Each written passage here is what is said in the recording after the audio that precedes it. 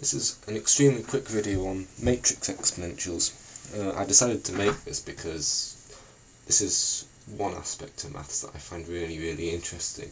The idea that you can actually take e to the power of a matrix, or at least you can take an exponential of a matrix.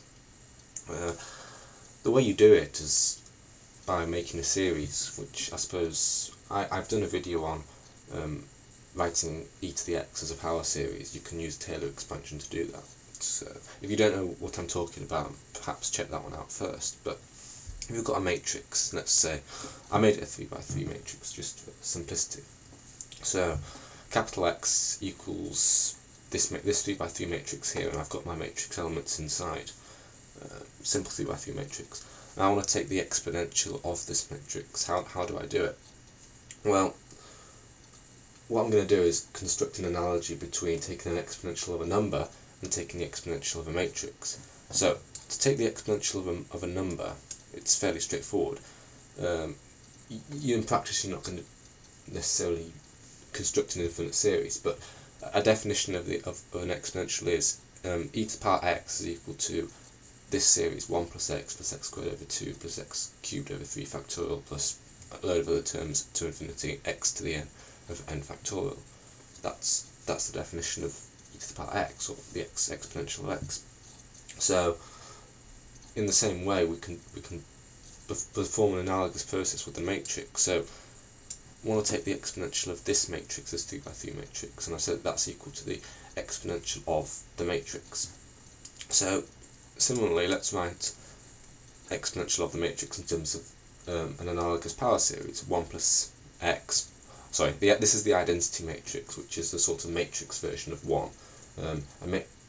The identity matrix is a matrix which has a diagonal of 1s and is a square matrix, so it has the same number of rows as it does columns. This is the identity matrix in the sense that it behaves in the same way that 1 would do with respect to things like multiplication, matrix multiplication and addition. So for instance, the identity matrix is its own inverse, which is similar to the way that 1 is its own multiplicative inverse. So this I is the matrix version of 1 per se. But the rest of it's really simple. 1 plus the matrix squared. And the matrix squared, this is perhaps not a very good way of writing actually. I probably should not write it like this. I probably should actually write these slightly differently. I should probably write it like that. In the sense that it's probably a less counterintuitive way of writing it. What I mean by that is that instead of x squared, I'm multiplying the matrix by itself using matrix multiplication.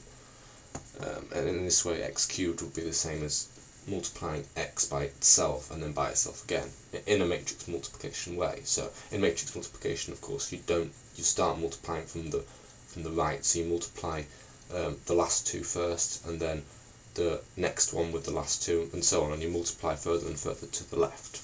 So because of the non-commutative properties of matrices, you've got to be somewhat careful in the way that you do this. But if you understand matrix multiplication, then it should be obvious what I'm saying. Okay, so I'm going to do that. So the exponential of the matrix is equal to the identity matrix, in this case a 3x3 matrix, plus itself, which is just what I started off with, plus half of the matrix that I started off with multiplied by the matrix I started off with. And remember, this is matrix multiplication, plus a load of other terms. And of course, by the time we get to quite high orders in this series, it's going to be very difficult to do the calculation because you're going to be multiplying lots of matrices together, and it gets quite tedious and long. For that reason, I've only written out the first entry. You can see that the 1 comes from this bit, then that comes from this bit, and then this longer bit comes from multiplying this matrix with this matrix.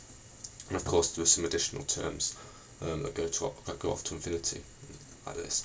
In practice, it's quite difficult to write this in a sort of closed way, a sort of general form. It involves a lot of different functions, some of which are trigonometric as well, which I suppose you can kind of understand because trigonometric functions have a sort of similar looking power series to an exponential, so maybe that shouldn't be too surprising. Some trigonometric functions anyway. but you do end up with an awful lot of weird functions if you try to express this in a general form, so I'm not going to do that. But what I will do is take the exponential of a number of quite simple matrices just to demonstrate how this can be done. So the first one is to take the exponential of a zero matrix, which is fairly straightforward. So this is a 0 3x3 matrix, so I'm going to take the exponential of it using the same definition, this one here. Okay, so start off with the identity matrix, and then I add itself, and then I keep on adding terms. So I'm keeping on adding. So for the squared term, it'll be the matrix multiplied, the zero matrix multiplied by itself divided by 2, the number 2. And for the cubic term, it's the zero matrix multiplied by zero matrix multiplied by zero matrix divided by the number 6, and so on. So of course the only term that's going to contribute is this identity term, because all the others are going to generate zero matrices, and the zero matrix plus the identity matrix is the identity matrix. So of course the exponential of a zero matrix turns out to be the identity matrix, which makes sense. The exponential of a matrix containing zeros generates the matrix version of 1. So that's basically saying e to the power of 0 equals 1, which we sort of already know, but in sort of a matrix way. Right then, I'm going to do the exponential of a diagonal matrix, because it's very easy to write the exponential of a diagonal matrix in a closed form, in a general way. So the exponential of this matrix, so we start off with the power series definition here. So that's the identity matrix plus itself here, plus the matrix times by itself over 2 here, and then plus a load of other terms. I didn't write that on, plus a load of other terms. That's probably why I didn't write it on, but you get the idea. There's a load of other terms on the end there. Yeah, there's a load of other terms on the end there. Where I've got to. Yeah. Okay then, so writing it as a single matrix, we can adding matrices is very easy. You can just add each term-wise. So if you look at this element here, you can add this to the matrix that would result from multiplying these matrices together. So matrix addition is fairly straightforward. So if we do the calculations, we end up with this: 1 plus x11 plus half, and the x11 squared comes from x11 multiplied by x11 here. Of course, this is matrix multiplication, so we also have to do 0 multiplied by 0 plus 0 multiplied by this 0, which of course is 0, and then divided by 2, so we get the half x11 squared. And if you continue to do this, the pattern will become obvious, and that for each one that you're doing, you only end up with one additional term. So you're only going to end up with an x11 squared. If you do the cubic term, you're going to end up with an x11 cubed, and so on and so on. So you're going to end up with a very simple power series like this, involving each constituent diagonal element. And if we look back at the number definition of the exponential of a number, it's exactly the same as this. There's no difference between this series and this series. They're identical, and that means we can replace this with the exponential of the element. So this is e to the power x11, the x11 element. And this, of course, is e to the power of x22, the x22 element. And this is e to the power of x33.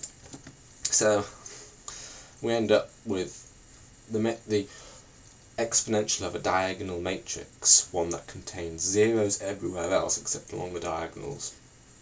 This, of course, is a square matrix, will equal the exponentials of each element in the matrix. That makes it very easy to work with. And finally, you can sort of look through this example yourself if you want to. This is just extending this and looking at the exponential of the identity matrix in number terms. That would be e to the power 1. And of course, all I'm doing is exactly the same procedure. This is actually slightly simpler because I'm taking the exponential rather of a general diagonal matrix. I'm just taking the exponential of a identity matrix. So I produce the same sort of series, and then I get these sorts of sums here. And these sums are identical to this again with x equals 1. In other words, e to the power of 1. In other words, the exponential of an identity matrix is equal to e along every diagonal. Again, it sort of makes sense if you think about the analogy.